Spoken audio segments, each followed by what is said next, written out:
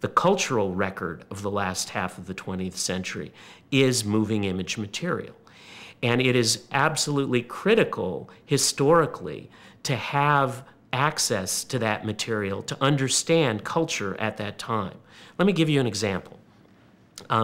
How can one understand gender dynamics in the 1950s without having access to Leave It to Beaver, the Donna Reed Show, the kind of films that kids were shown in high school about how to be a good homemaker?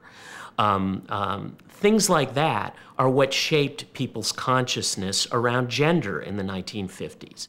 Most people don't realize that this is a problem. Most people don't realize that the much larger problem of how many of the moving image cultural artifacts that have been important historically are not being preserved. So let me give you an example. Home movies. No one until a few years ago was really conscious of the issue of home movies.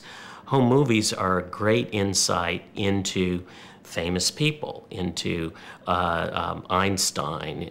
In fact, with the recent Einstein exhibit at the Museum of Natural History here in New York, they did dig up a couple of home movies, but very little. But to see what he was like as a boy, to see what a famous writer was like in their youth. So there's a real kind of need for people to understand the importance of saving these things. Some of my former students are part of a group of 5 people who have set up a foundation for home movies. They're trying to get money.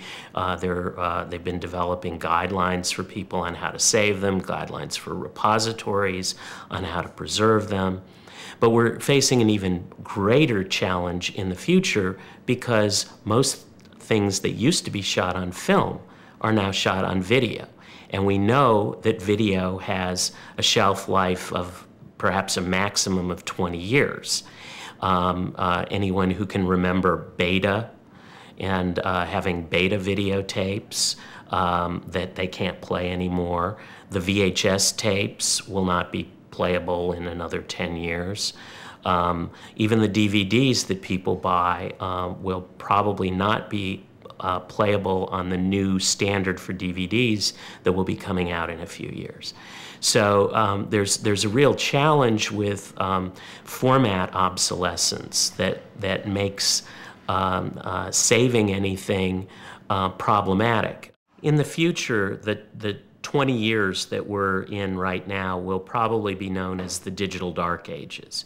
It's a time period in transition between most cultural elements being in text and then them changing over to digital. And we have not yet figured out, and it will take us some time to figure out how to save this material. So it will be similar to the situation with film. Films made before 1920, only about 10% of them exist.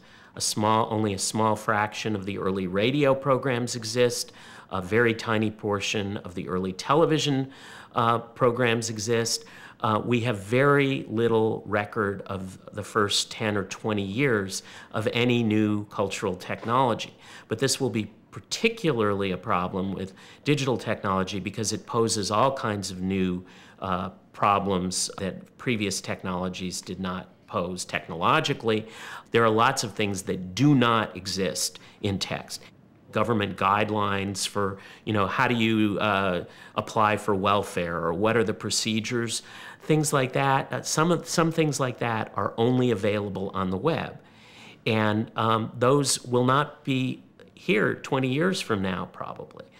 The Library of Congress has gotten just under $100 million from Congress to set up a set of grant programs to deal with pieces of this. But this is a very long-term process, and I'm just afraid we're going to lose a major part of our cultural heritage.